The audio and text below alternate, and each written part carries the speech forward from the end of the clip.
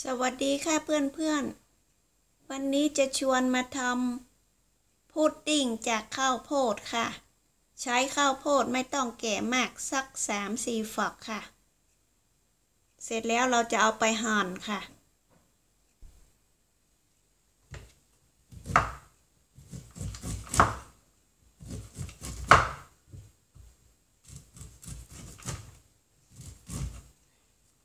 หั่นเอาเฉพาะเมล็ดสด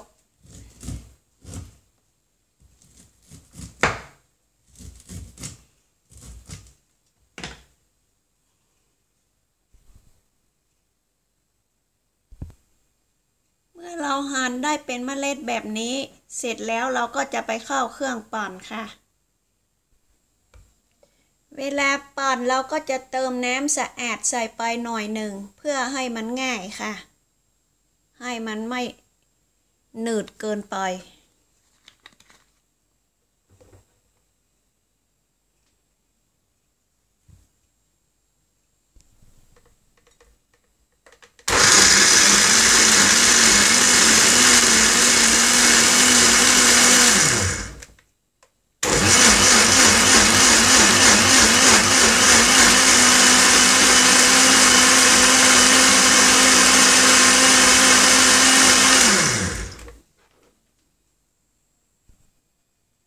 ปั่นเสร็จแล้วก็เทลงในกระชอนกรองค่ะ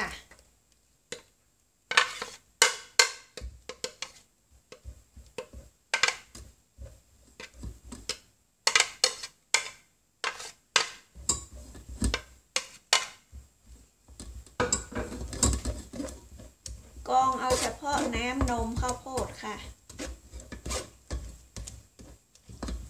นี่ค่ะเอาเฉพาะน้ำนมข้าวโพด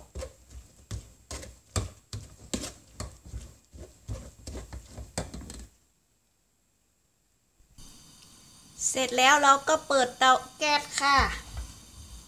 เติมน้ำตาลลงไปทีละช้อน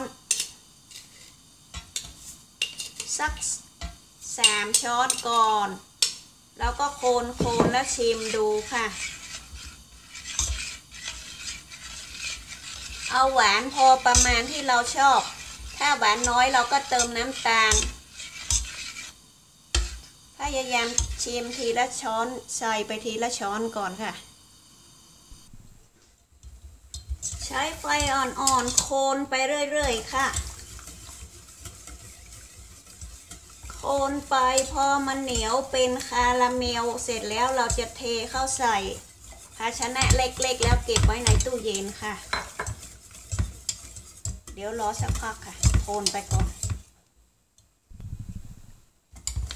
คนให้มันสุกเติมน้ำไปเรื่อยๆดูให้มันเหมือนกาวแป้งเปียก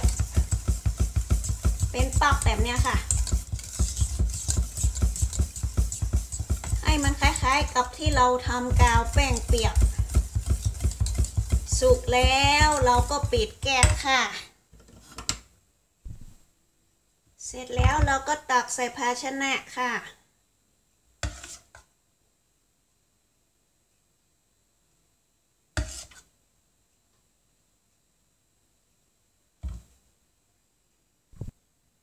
เนี่ยค่ะข้าวโพด4 ฝักก็จะได้พุดดิ้งถ้วยเล็กๆแบบนี้ค่ะ5 ถ้วย